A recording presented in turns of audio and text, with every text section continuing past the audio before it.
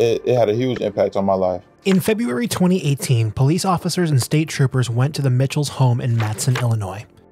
It was in front of the family home that officers and troopers allegedly began verbally accosting Jyran and his grandmother, accusing him of being his brother Sean. Jyran is my younger brother, correct? Sean allegedly fled a traffic stop nearly 35 miles away. Allegedly ignoring the pleas that they were after the wrong person, court documents state the officers took Jyran into custody by violently and unnecessarily assaulting him, resulting in severe injuries, including a torn meniscus in his knee that had to be surgically repaired. Court records show that it was Trooper Matthew Dumais that allegedly mistook Jyran for his brother Sean. For years, Mitchell said Dumais' alleged behavior never added up to him. Then reporters from WBEZ and the Chicago Sun-Times told Mitchell about the officers' alleged ties to the Oath Keepers. Why are you so angry? Okay, it makes sense.